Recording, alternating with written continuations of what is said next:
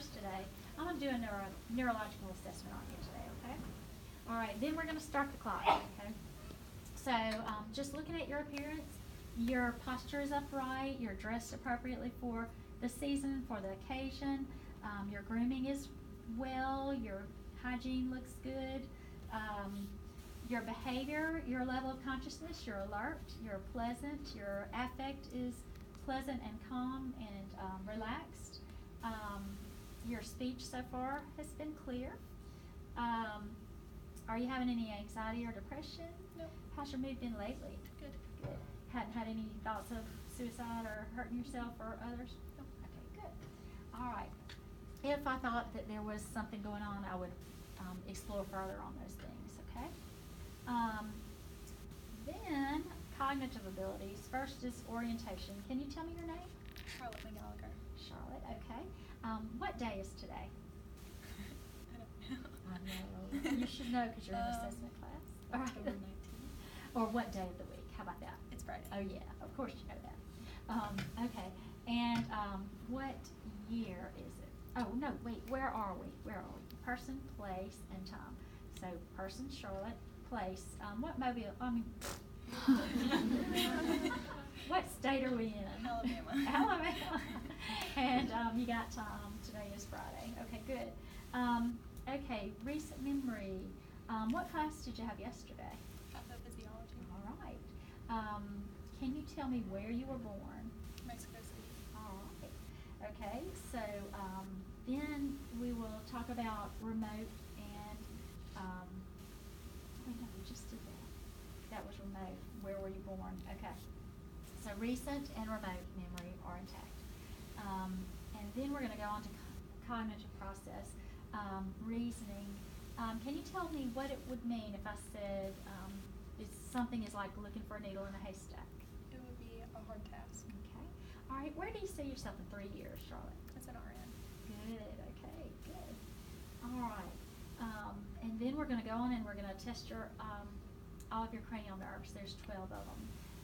So the first cranial nerve 1, is olfactory. So first I want to get you to include one there and sniff, and then include the other and sniff.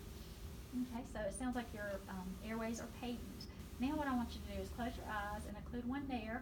I'm going to hold something under your nose and I'll just sniff and tell me what it is. Lemons? Lemons. Yeah, okay, right. Okay, let's do the other side now. Close. Okay, what's that? Peppermint. Yes, all right, good.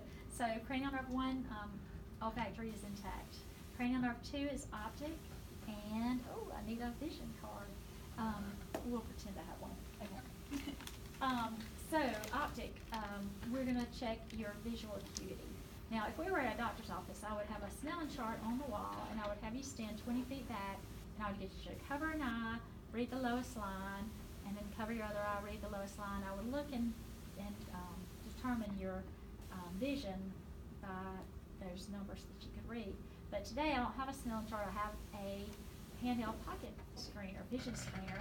So what I want you to do is cover one eye and read the lowest line that you can. QRSTUV. Okay, and it'll be numbers, but yeah, okay. And I'm holding this, how far from her? 14 inches, okay. All right, now cover the other eye and read. QRSTUV. All right.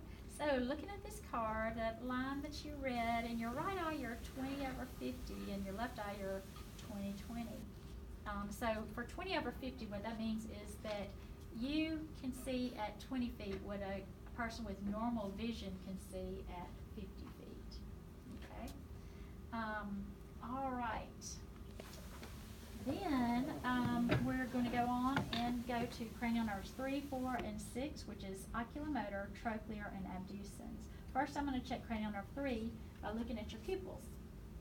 All right, so looking at your pupils, they are equal. They are about an 8 millimeters. Both sides are equally at 8 millimeters. They are round, and I'm going to check and see if they're reactive to light. First, I'm going to check direct. I'm going to shine it in one eye, and I'm looking at that eye to see if it constricts, and it did. Now I'm going to check consensually. I'm shining it in one eye. I'm looking at your other eye to see if it constricts, and it did. And I would check this bilaterally. So are good for reacting. And then we're going to do accommodation. So if you'll look up at that exit sign and focus on that. All right, and now look at my finger and focus on that. And I should see a little constriction as you focus up close. And then we're going to go on and do convergence. So now I want you to look at my finger and I want you to follow it in. And as you did, your eyes rotated in on the axis, so convergence is intact. So Perlac is intact.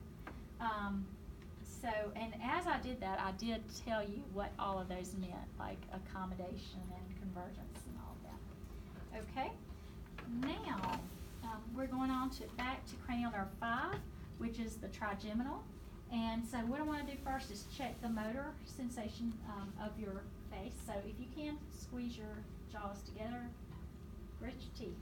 All right, good. So the muscles feel strong bilaterally. Okay, and then the next thing I'm going to do is I'm going to check the sensation of your face. So I want you to close your eyes, and every time I touch your face, I want you to say now, okay? So I'm using a cotton ball or something soft here. Now.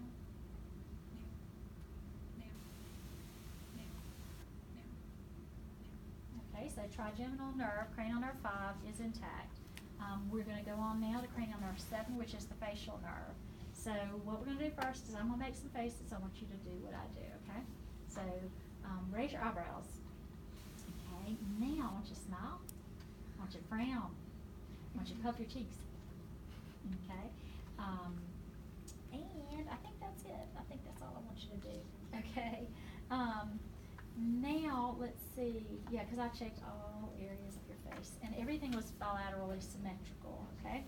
And if I was testing the sensory of cranial nerve 7 facial, I would check your ability to taste and distinguish salty, sweet, sour, bitter on the front 2/3 of your tongue. But we're not going to do that today.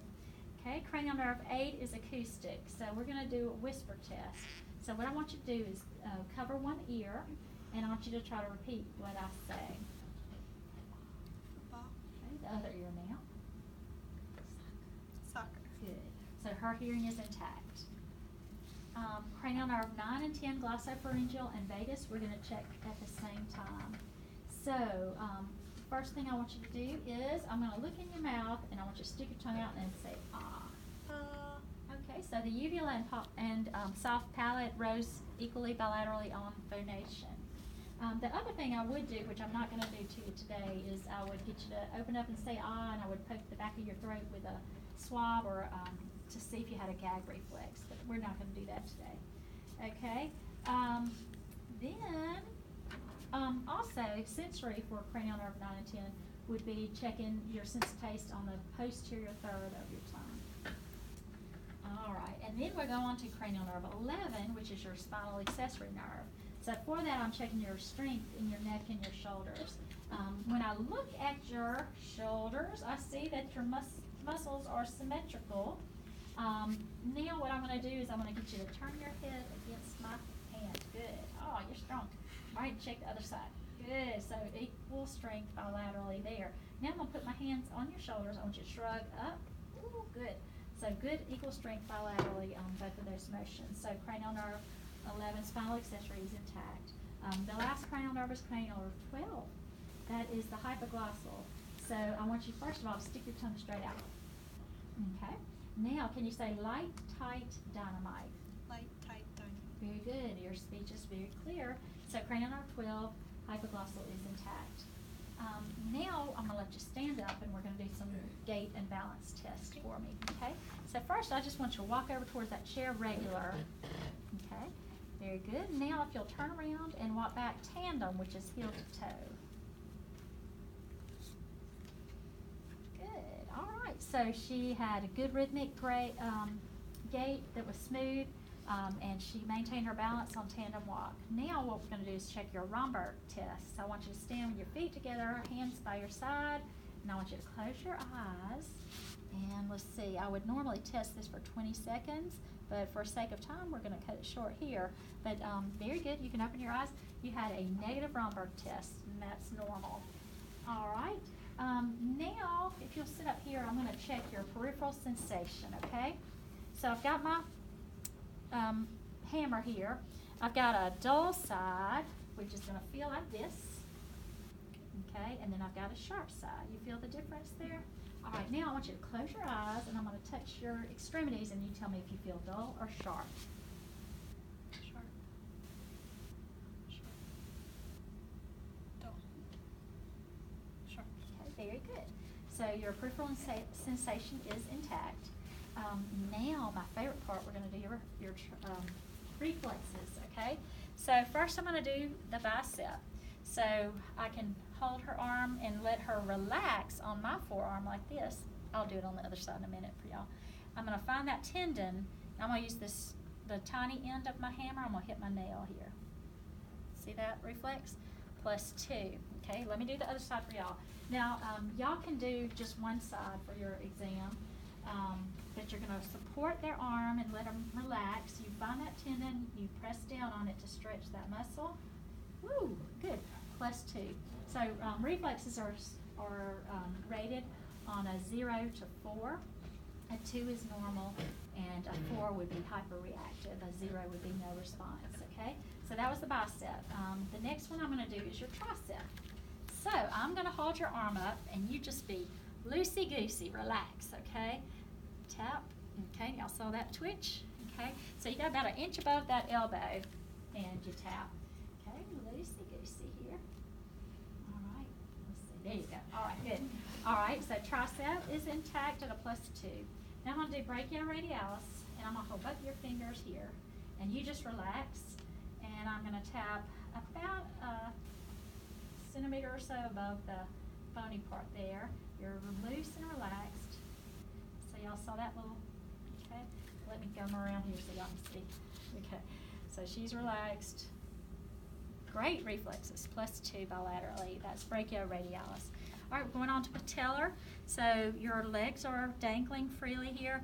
I'm going to tap at this tendon under your kneecap. Woohoo! Yay! All right, so here we go again. All right, it's +2. So those are good. All right, then we're moving on to the Achilles reflex. So I'm going to hold her foot in dorsiflexion here, and you just relax and let me hold it. Whoop, that's hard to do. Okay, let's try this one. It's a little harder. So yeah, and it may be that you're thinking too much about it. So what is that other technique I could do? Y'all remember? Okay, yeah, so get them to pull and try again. But as long as y'all are hitting and doing it in the correct way, it doesn't matter if you don't get a response, okay? So all of your reflexes are intact at +2. And then while I'm down here with my Achilles, I'm going to check your Babinski. So I'm going to run this sharp thing up the side here. Woo, negative Babinski, that's good. All right. All right.